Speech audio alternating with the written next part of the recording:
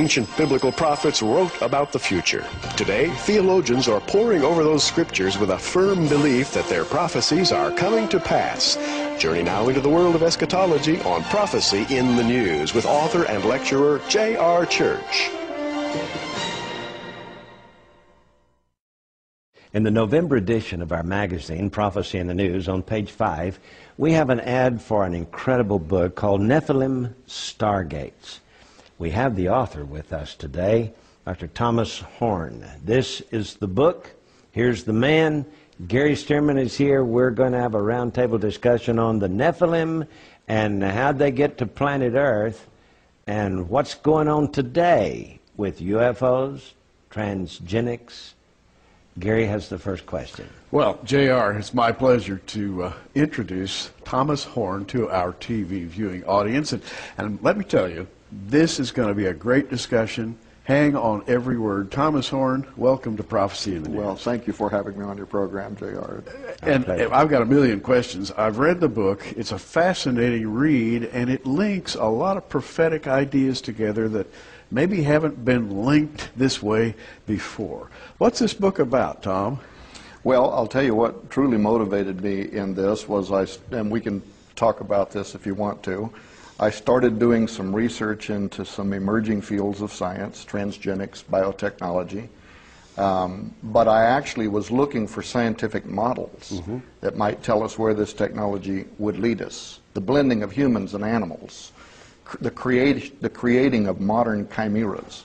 Yes. You know, what might from a scientific point of view, what might the benefits to humanity be? Interrupting a chimera, the idea of linking two different animals together into a single unit, such as the old gods of Egypt, a man's body and the head of a jackal, a chimera. Well, the scientific community is proud of this. Mouth was a human ear growing on its back, you know. Yes. We can make human ears and put ears back on people. This is basically what we're talking about, isn't it? Transgenic. Well, yes, certainly that was one of the early experiments that was being done. Now it's much more sophisticated in that it's grown over the last 10 years in phenomenal ways. But what I could not find were models because the science was emerging so quickly. It's kind of like riding the bicycle while you build it. I mean, they were doing the research before they even knew what the ramifications of it might be, still are. Genetically modified crops are already showing us that they might impact the environment in ways we're not prepared for, but it's not stopping us or corporations from patenting seeds and putting out various kinds of crops.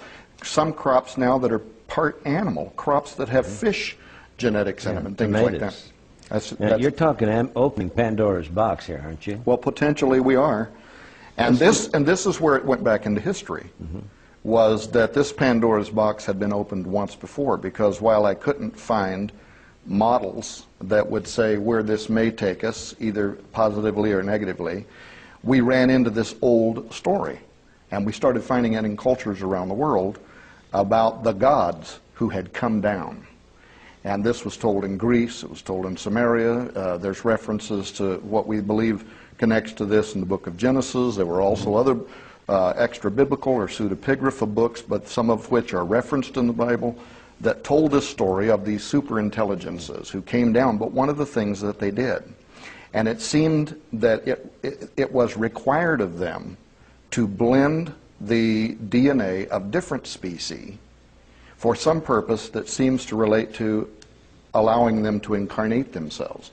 The story in Greece, Zeus comes down, he marries a woman, or somehow he shares with her DNA, and Hercules, a mighty man of old. The story is told that there was this need to blend between humans and animals. Of course, in Genesis, the sons of God saw the daughters of men, that they were beautiful, and they took them wives of all, which they would, and after that... So these stories from Greek mythology of a man who's from the waist down is a horse, or of Pan, who was a man from the waist down was a goat. This is the kind of thing you're talking about here. This was what I kept running into, and the story that was told, the moral story that was told, was this led to chaos. And it seemed in some cases to almost be like a crude record. In other words, people back then trying to illustrate what had happened. So maybe it's half goat, half man. But the deeper message is there was a blending, a crossing over of the species. And as a Christian and as a former pastor, I had an interest in this because I've always believed that there was a divine order and that God spoke all creation and then breathed into the nostrils of Adam. He gave all these different creations the ability to procreate after themselves. But he ordered that each would recreate after its own kind. So that naturally, a donkey cannot breed with a dog. Yes. But scientifically, we're doing it now. And it appeared to me when I started looking at this trail that ancient intelligences had done the same. Tom, the name of your book, Nephilim Stargates. Quickly, let's define the title. Stargate, and maybe you're thinking of the sci-fi program that's on TV. It's not quite that, but on the other hand, it's not that far away, is it? Well, first of all, I have to admit that I tried to pick what I thought was a very popular, well-known name that popular culture could identify with the idea that you are creating an opening, a portal. A portal, a gate through which, what comes through the gate? Well, even on television, it's aliens, and so I had an interest in that. I also think that there's also a kind of spiritual way to look at this. Okay. That this ancient story in the Bible and Enoch and Jasher and other books was that there were these angels who did not want to remain in their plane of existence. And they saw the daughters of women. These daughters of women for them may have been the Stargate, the method through which they left their plane of existence and came into our three-dimensional reality. Well, now Jude talks about the angels who left their first estate and who are now held in chains of darkness because of that sin. Their first estate, of course, would have been heaven. Right. They left that and they came to earth, and they had to come, you're saying, through some sort of portal. Well, and this is why I think this is key. And actually, to me, this is what solved for me the mystery of the Watchers. Why did they do what they did? Why did they have to blend? Because if you read the whole story from Enoch and Jasher, which is referred to in the Bible, the sin that they committed against the women, they also committed against the animals and even against the plant life, so that eventually all life, all flesh became corrupted on earth. And I've never thought that it's, a good exegesis to think that this corruption was talking about immorality, because a donkey might step on your toe, but we don't think of him as committing an immoral act. Yeah. The corruption was something else, and it was the corruption of DNA. And through intermarriage and interspecies breeding over a long period of time, what God had created started becoming corrupted, until the point that it was entirely corrupted. In fact, the ancient book of Jasher says, in Jasher 4:18, it says, and after the fallen angels went into the daughters of men, then men began to teach the mixing of creatures of one species with another in order to provoke the Lord. And when I first found that text, I thought, well, it certainly would not have provoked the Lord if you were talking about hybridization, breed one horse with another horse. Right. You had to interpret it literally. They began teaching right after the fallen angels went into the daughters of men. They began teaching the blending of one species to another. Why would they have had to do that? That's the answer to the Stargate. Very good. J.R.? Well, I want you to get the book. We're talking about this book in particular, Nephilim Stargates, the year 2012 and the Return of the Watchers. That's a neat subtitle. I want you to get it. It's available through our ministry. Call the phone number at the bottom of your screen and order it today. It's $14.95 plus shipping and handling. Okay? I want you to get it. Tom Horn is here to tell us about it, tell us what he's written, how he wrote it, but you just need to get it and read it for yourselves. You can see I've got all kinds of little sticky notes here in it. I've prepared to talk about various subjects that are in this book. I've read the book. I heartily recommend it. You need to find out what happened when those sons of God saw the daughters of men in Genesis chapter 6. And how Jude talked about them then over near the book of Revelation, and how in the book of Revelation chapter 12 there's a war in heaven, and suddenly the devil and his angels are cast out of heaven to the earth. And then the statement, it says, woe to you people on earth, the devil has come down to you, knowing he hath but a short time. What's going to happen when the tribulation period gets here? Will there suddenly be an armada of UFOs around the world that'll just blink in from another dimension and then can't blink back out again? They're stuck here? Can you imagine what would happen to the world governments and how it could see the rise of an antichrist, a Messiah figure to save the world from these creatures? Well, you need to get the book, okay? Call the phone number at the bottom of your screen and order it. It's $14.95 plus shipping and handling. Gary? Well, JR, I'm fascinated. I've read the book, and again, you have to read it. We'll talk about it today, but I guarantee you there's much more in this book than we have time to cover. Tom, if you were trying to briefly let people know what your thrust was, what your purpose was in writing this book, what was it exactly? Well, it was that I stumbled upon what I thought was an explanation for something that I had been curious about for a long time, and that was if the Watchers wanted to come down in the days of Jared on Horeb, why didn't they just come down and mate with these women? Why did they have to tinker with the DNA of Yes. both the women? Now, of course, my formal and orthodox education was that this was an attempt to cut off the bloodline of the Messiah, and I still believe that that was true. Yes. But what I became intrigued with was how could this lead to incarnation? Because that was also the story, that these were gods who walked among people. They saw them physically. Now, like today, when we look at ufology, the best, even the best secular writers in ufology, Jacques Vallée, Dr. Jean Keel, Dr. John Mack, all concluded that whatever was going on with alien abduction phenomenon was similar to biblical demonology and to the history of the Watchers, because there is this need to collect, to harvest DNA of humans, but not just humans. You go to bed one night, you wake up the next morning, and Skippy the horse is out in the field with portions of his face that have been removed with laser precision. There's no footprints coming to him or from him. No blood. No blood. And it's happened around the world thousands of times, and no law enforcement agency yet has been able to capture the international blood-sucking cult that's doing this to these animals. Yes. But these are happening in UFO flap areas, so that there is a phenomenology that occurred not just in ancient times, but almost appears to also be happening now. So this intrigued me. The bottom line, to answer this question about why I thought I had solved the answer, the question of the Watchers and why they had to do this mingling, was the light came on one day that God had created all intelligent forms of life. All of it dated back to Him. And He had kick-started it. And then put up a barrier between the species in order that each kind reproduce after its own kind. So meaning then that at the moment that the sperm of a dog meets ovum of a dog, and a dog zygote is formed, at the earliest moment of life, the spirit of a dog enters that being. The same thing is true of a human, a horse, any other creature, all dating back to the creation of God. Well, according to Enoch, these Watchers had participated with God in creation. They could not speak into existence like he could, but they knew something about genetic manufacturing.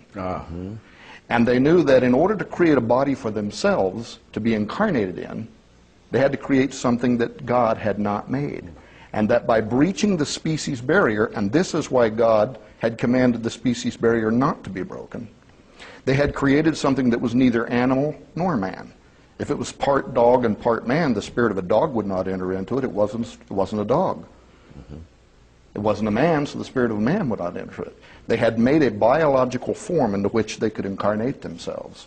And then they began procreating, which of course led to the great chaos of the Old Testament. So once I had my mind wrapped around this concept, and I'm trying to explain it in just a few words because I know we have limited time, it really helped me with understanding how what we're doing today in biotechnology may also be opening a gateway now for the return of something that we haven't seen in thousands of years.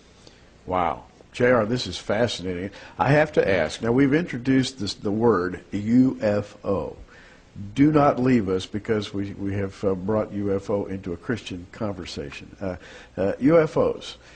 call them celestial transportation vehicles. There's biblical evidence that the angels use conveyances. In fact, tell us, Tom, about what you have written concerning angelic technology and the use of technology at that level. Well, there is a portion of, there was a book just before this called The Ahriman Gate, which was co-written with, my wife wrote it with me.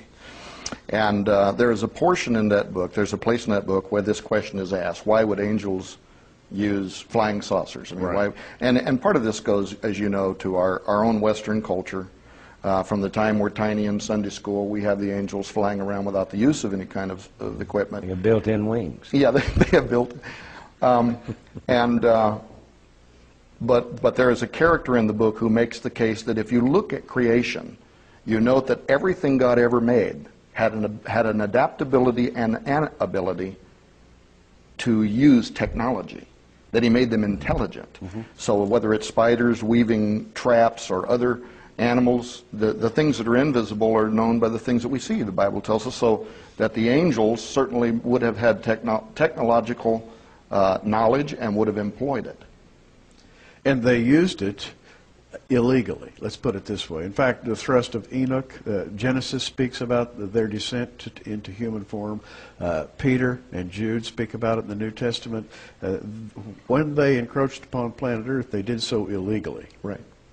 Now, the book of Enoch says there are only 200 of them that descended down onto Mount Hermon. I have a feeling that was just the advanced team, you know, and then Yes. they brought all the rest of them down. How true. Until this world was so corrupt, only Noah was still perfect in his generations, the King James Version puts it. I think that means genetically pure, and he and his family were the only ones God could save.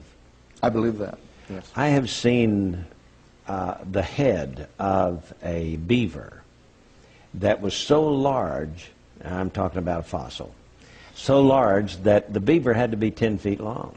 I've seen the head and horns of a buffalo that was 10 times larger than a modern buffalo skull. It was a skull with the horns. Mm-hmm. Okay. Is it possible then that these angels, are these fallen angels, the Nephilim or whatever, were genetically manipulating these animals back before the flood, creating these giants? Yes.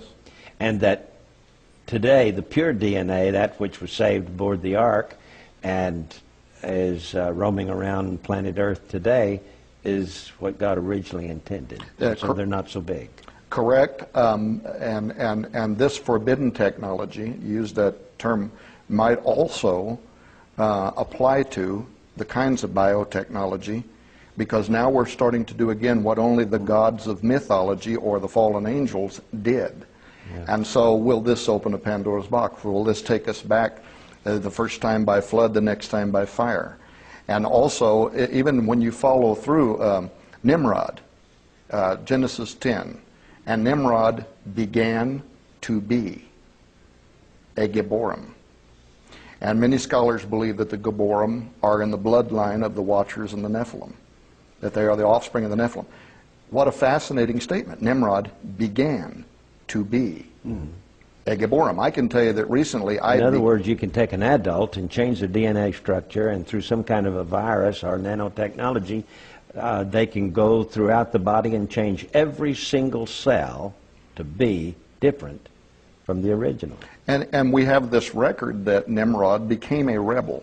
Mm-hmm. At some point, evidently, made decisions. Now, recently I began to be a diabetic. Mm-hmm.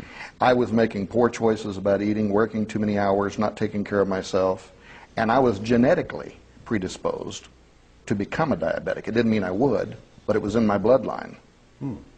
Now, think of Nimrod. He began making changes, and he began to become a rebel, a mighty hunter. And suddenly it says in Genesis 10, he began to be a Gibborim. The very next chapter, what does he do? He sets out to build a tower whose top would reach into Shemayim, the dwelling place of God. Whose top would reach into Shemayim, the dwelling place of God. I've often wondered if when he began to become something different, were his eyes then suddenly opened to a plane of existence that the watchers would have been able to see, but had been closed off to humans. And suddenly he goes to a specific place and he starts building a tower. This too could be forbidden technology, because maybe he then suddenly could see into the dwelling place of God. Maybe this was a rebellious act, but he suddenly had this interest in building. So you're saying that, let's take, for example, dogs who can smell tumors. Right. They have a sense of smell that we don't have. Correct. So it's possible that if altered genetically, we could smell tumors, or we could see beyond what our physical eyes see. We could see into the infrared spectrum, or we could see into the ultraviolet spectrum, or even wider than that, and see things that we currently don't know that are there. That's a brilliant observation. And you know, the whole transhumanist movement now, they are in love with where biotechnology portends to take us, including opening new modes of perception by integrating our species with the animal kingdom. And Balaam's donkey could see the angel. Balaam couldn't. Animals may be able to perceive levels of reality around us, which for our own protection, God has not allowed us in this condition to see. And so most certainly, we're looking at a technology now that could take us to a point. And if you think about this building a tower whose top would reach into heaven, think about how there is a record that upon tall locations, heaven was attainable. When Jesus returns, his feet will touch the top of the Mount of Olives. Moses goes up upon the Mount of Sinai to communicate with God. The angels descend upon Horeb in the days of Jared. The watchers do. There is a record, and it's seated deep in our human psyche too, that we go up on high towers to reach God. Why is that there? Because there may be places where, if we could see those locations, there are specific locations of entry. This could have been a great rebellious act, and it takes on a whole new prophetic angle when you start thinking about why we're in Iraq, Babylon now, and set up a military presence where we believe was the ancient location of the Tower of Babel. And we've just barely touched some of the subjects that are in this book, Nephilim Stargates, the year 2012, and the Return of the Watchers. It's available for you from our ministry for $14.95 plus shipping and handling. Call the phone number at the bottom of your screen and order it with Visa, MasterCard, American Express, or Discover card. We'll be glad to get it out to you right away. We have them in our warehouse, and we want you to get them. By the way, you're watching this television program. We invite you to go to our internet site, prophecyinthenews.com, for another more lengthy interview with Tom Horn. So be sure and check out prophecyinthenews.com. Gary? Well, JR, I'd like to raise a kind of an associated topic. In Genesis 6:4, it says there were giants in the earth in those days and also after that, meaning after the flood, I think. And Jesus made the remark once that as it was in the days of Noah, so shall it be in the days of the coming of the Son of Man. In other words, they were doing things in the days of Noah that were astounding, and that's a lot of what Nephilim Stargates is about. Tom, the suggestion is that what happened in the days of Noah will come full force in the days just before the second coming of Christ. That's exactly what I believe. I mean, we're seeing the unfolding of biblical prophecy, sciences that can take us back so that we can accomplish what was once forbidden and what ultimately led to the flood. Yeah. Now, you call them watchers here. Tell us the origin of the term watchers. Watchers is a term that Enoch, an extra-biblical prophet, used, but who is quoted in the New Testament. The book of Jude and Peter both refer to his writings. And he tells the story of 200 very powerful angels called watchers who came down from heaven, and these were the ones who set about to create the Nephilim. And what about 2012 here? What's that mean?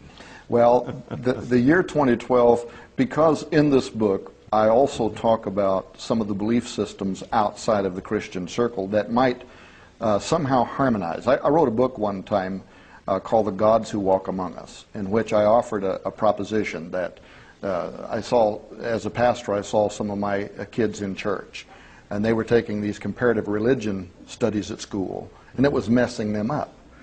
because they were getting confused. You know, this religion's no different than that religion because they're all saying much of the same thing. And I put forward a theory that there was an original revelation that came from God.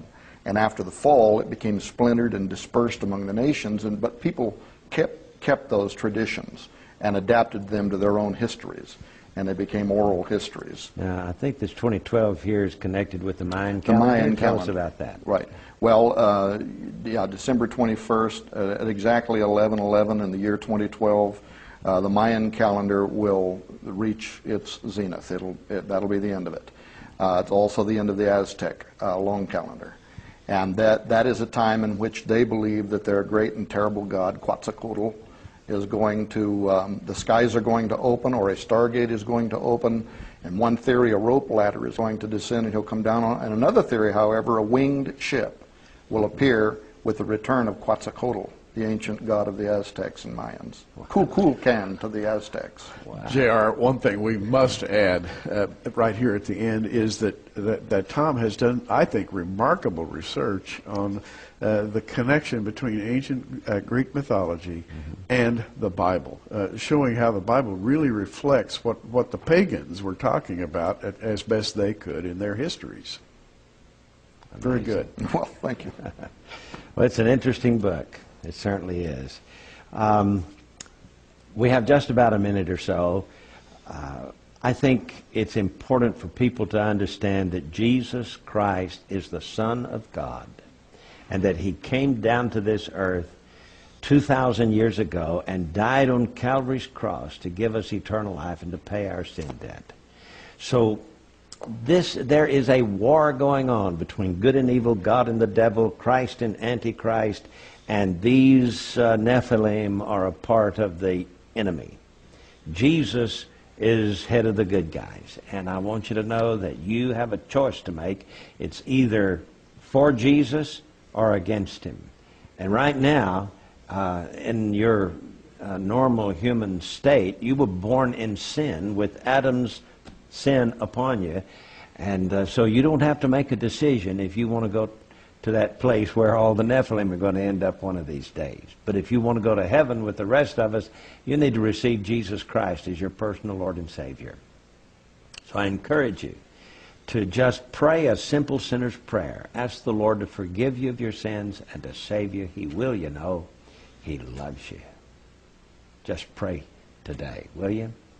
And then write us and let us know that you've trusted Christ as your personal Savior. Gary, this book, of course, it will be continued as we continue this interview on our internet site, so be sure and check prophecyinthenews.com.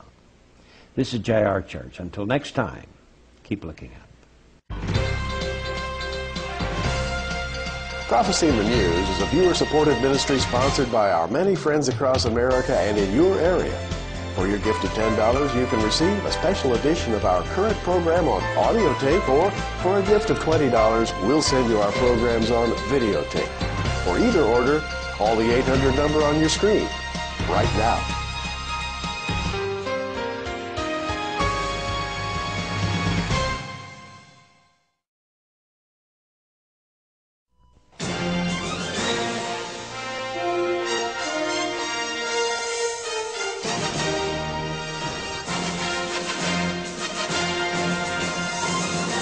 Ancient biblical prophets wrote about the future. Today, theologians are poring over those scriptures with a firm belief that their prophecies are coming to pass.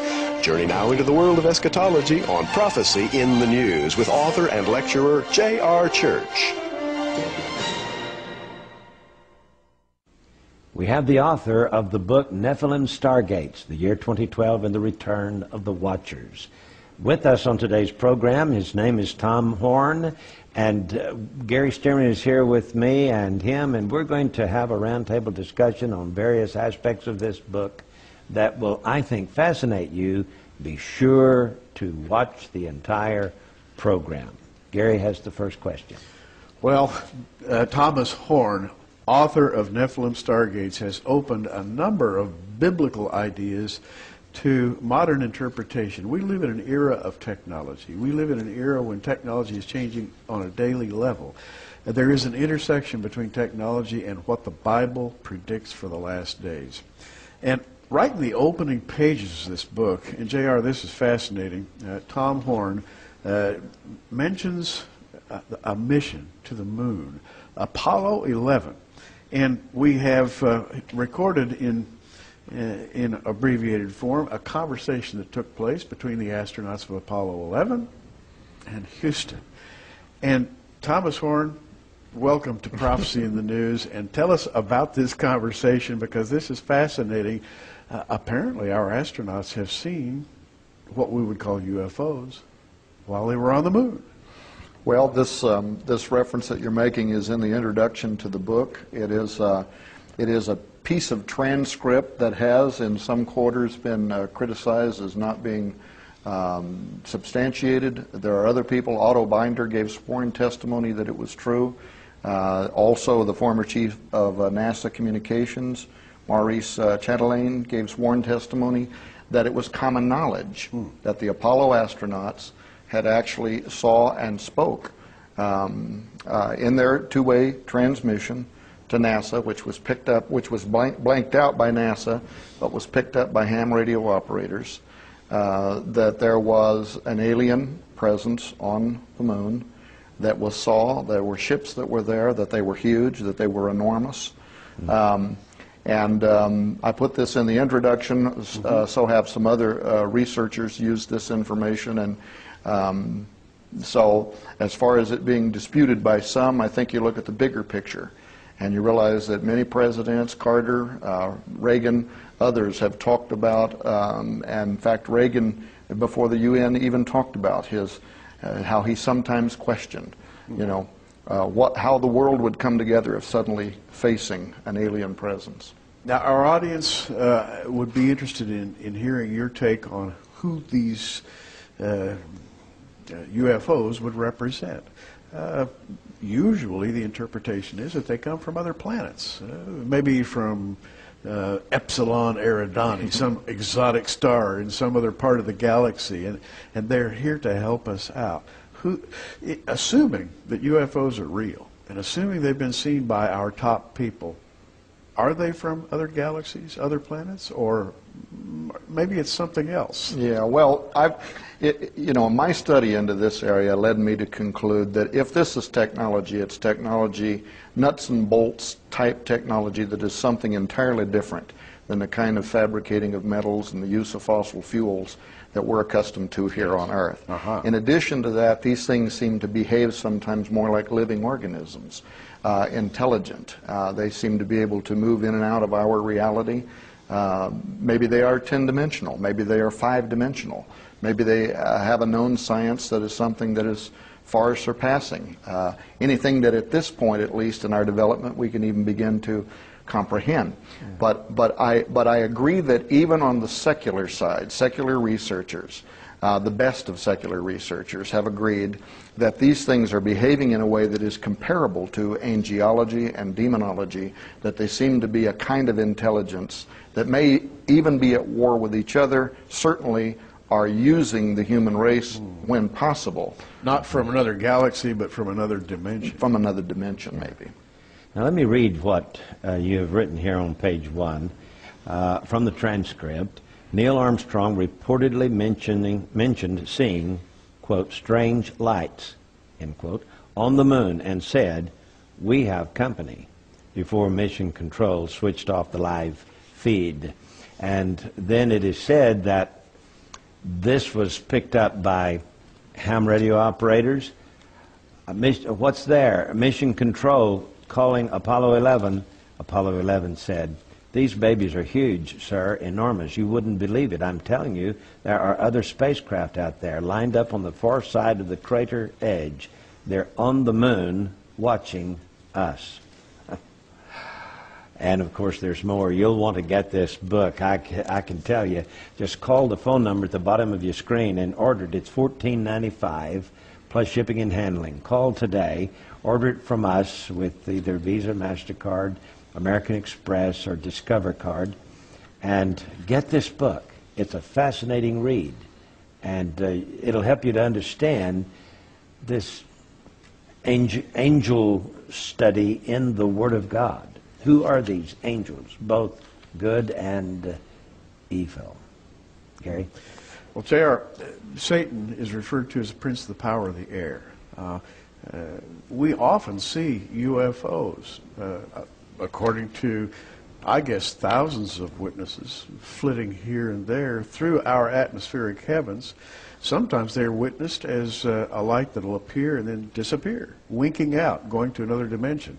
And you're making the point in this book, Nephilim Stargates, you're saying, in effect, that maybe they're coming in and out through gates of their own making, what the sci-fi people call wormholes, or who knows what it could be, but the idea that angels may have technology is a fascinating idea.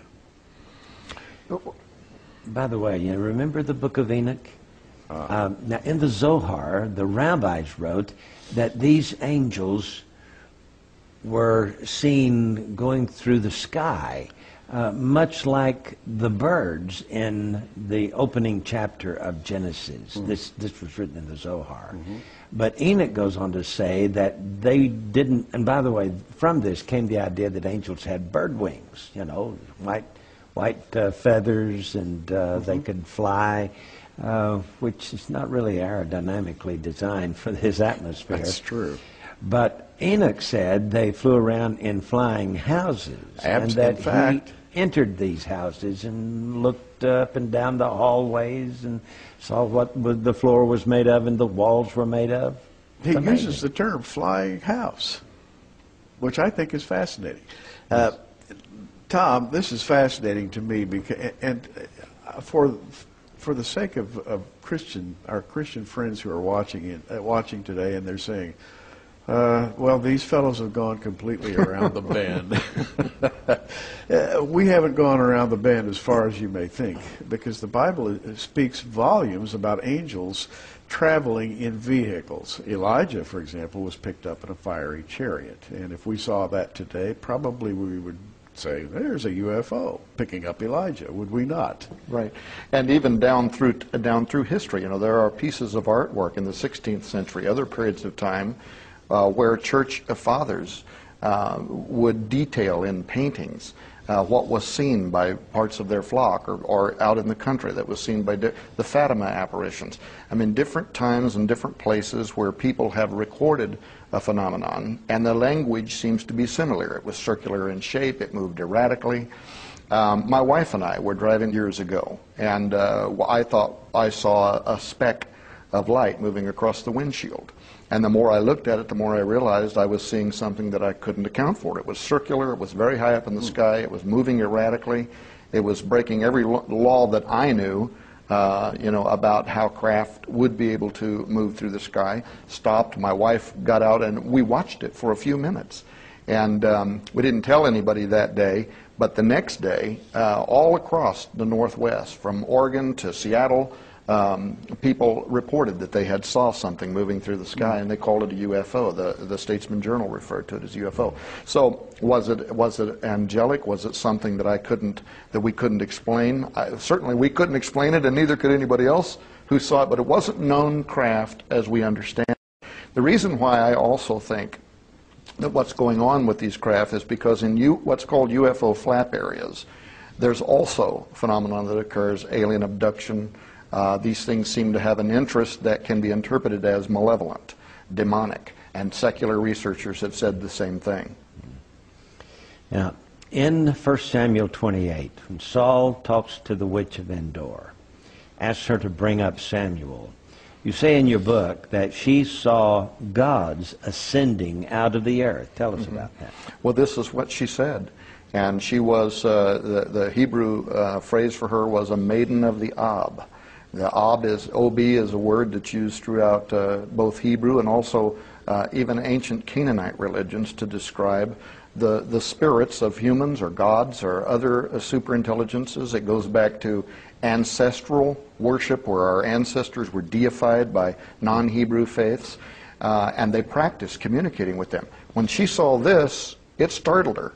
Here was a woman who was familiar with doing this. She was accustomed to doing this. This shook her up. This was something unusual. But So she could see with her eyes what normal people could not see, and she saw beings coming up out of the ground. Right.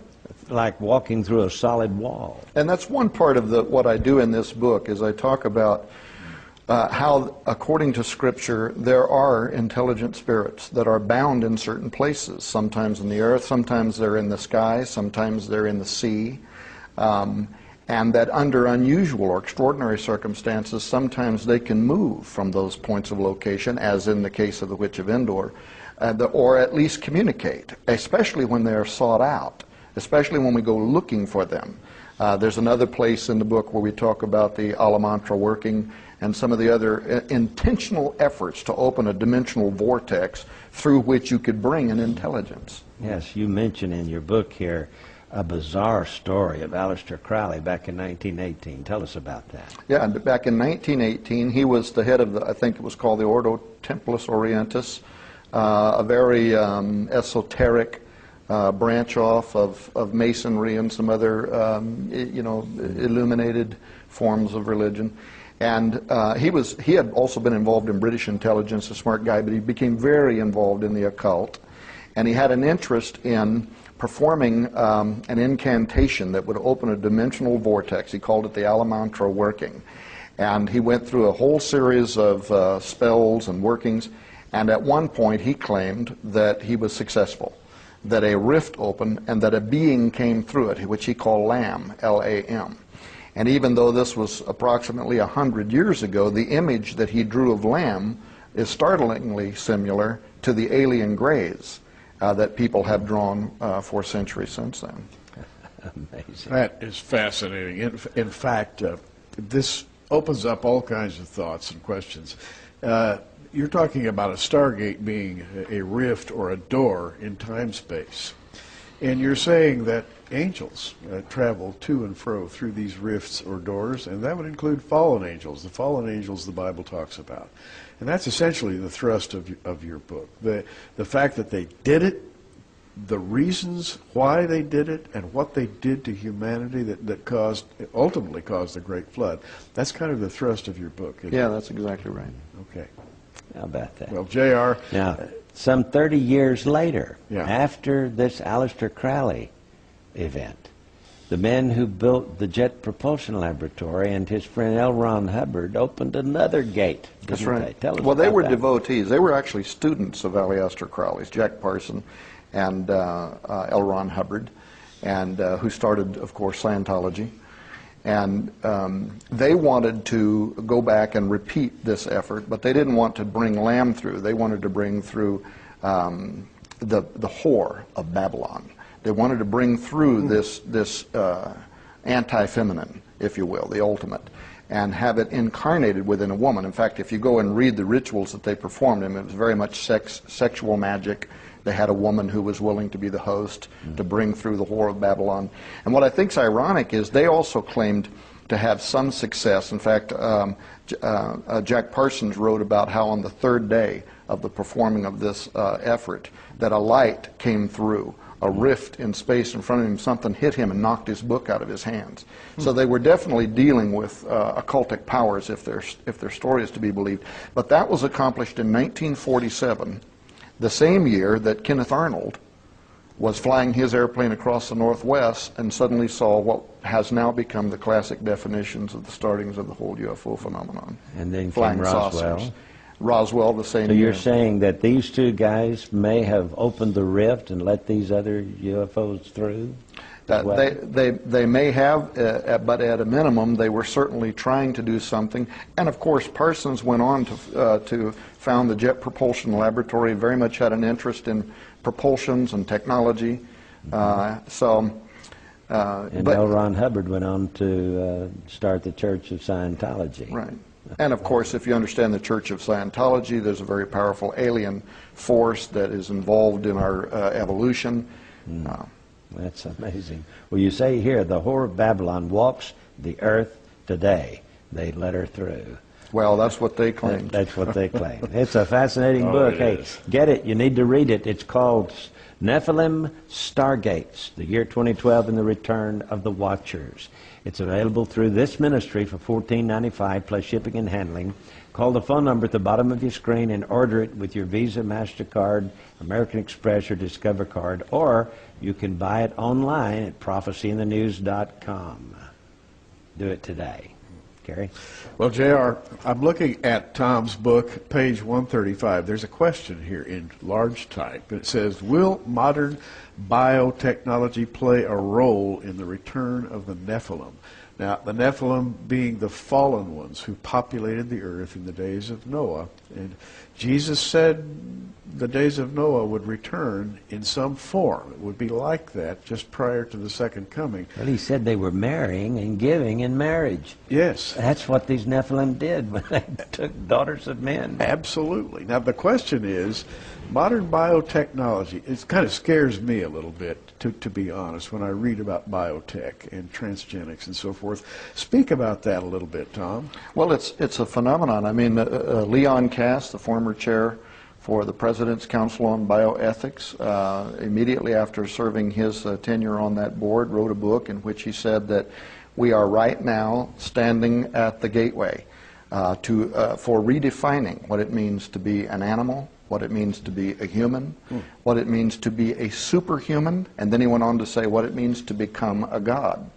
You might remember also, following the Council on Bioethics report, that President Bush stood up during one of his speeches and called for legislation to outlaw the creation of human-animal chimeras.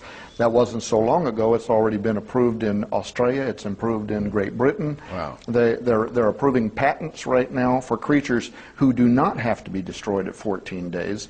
And so it seems like we're being warmed up now for what is inevitable, and that is the whole transhumanist movement. And by the way, the transhumanists are not fringe. I've been on their shows. I've debated Dr. James Hughes, who is one of the primary figures in the transhumanist movement. He's a college professor. He is a bioethicist that teaches at Trinity College in Hartford, Connecticut.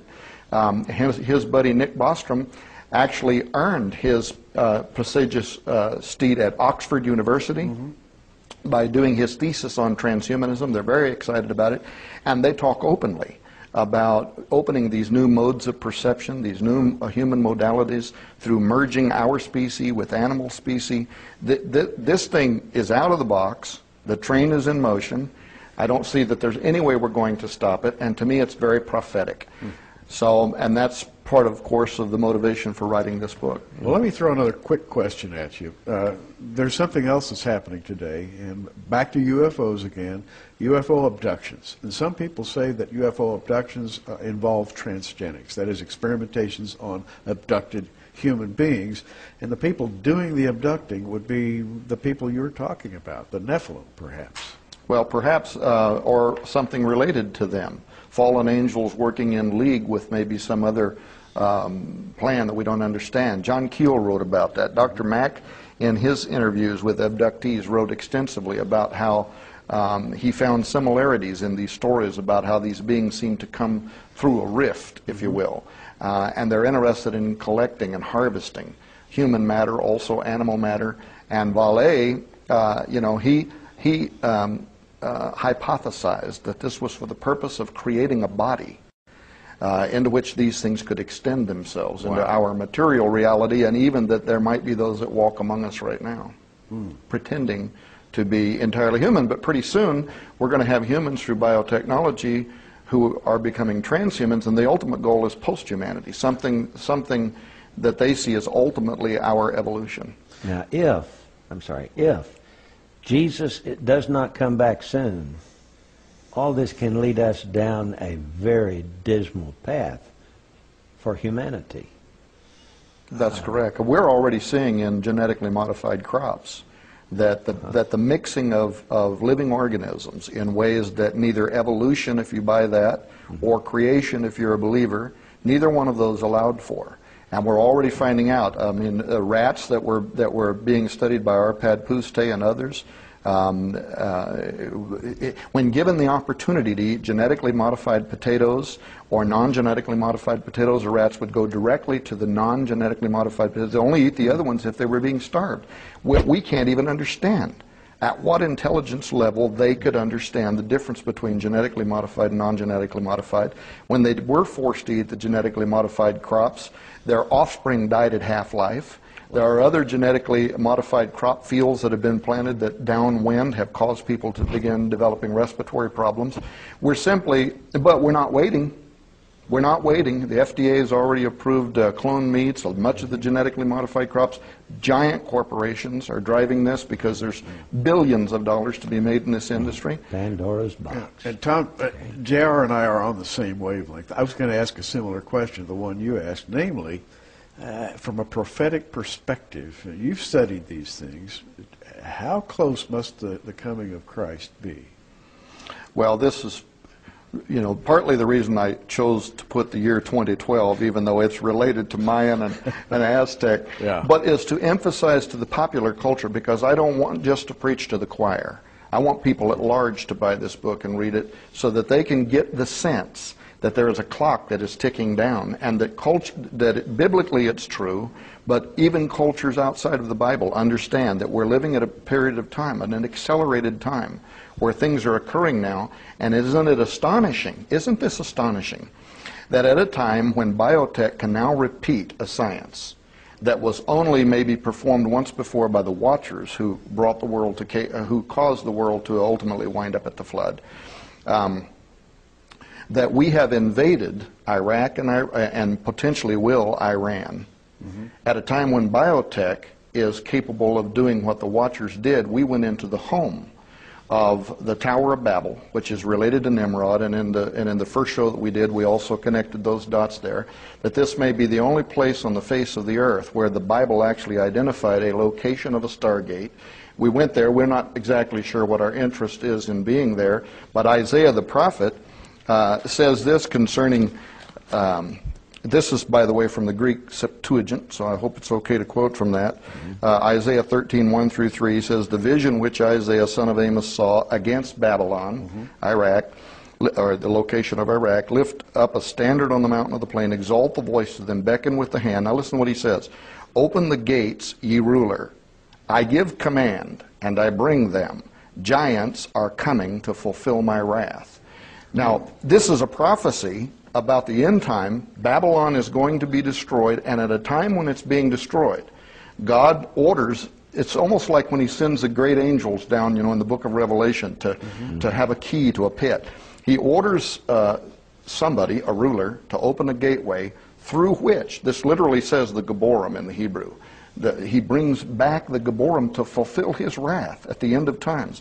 And it's at a time when Babylon is being invaded and destroyed. So on every level, when you look at what's transpiring in the Middle East, when you look at what's transpiring in science, when you look at much of the indication that we are probably moving toward a time of official disclosure of alien technology. And even some of the world's greatest religious organizations are preparing their people by writing theological essays and books that this will not challenge our orthodoxy, that the church is going to be okay. Well, how much of a coincidence can it be that our Middle East headquarters is in Baghdad, which is like 60 miles north of old Babylon? Right.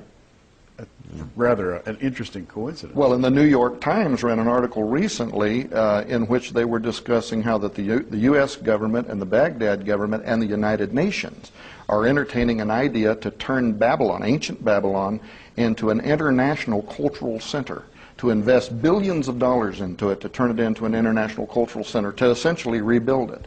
So in terms of prophecy, no matter which direction you look at this, you could interpret the bits and pieces in different ways, but we're living in various prophetic times. And when John wrote that a star fell from heaven and opened a bottomless pit, and out of it came locusts to go and torture men for 5 months, we and earlier generations could not understand or comprehend what he was talking about.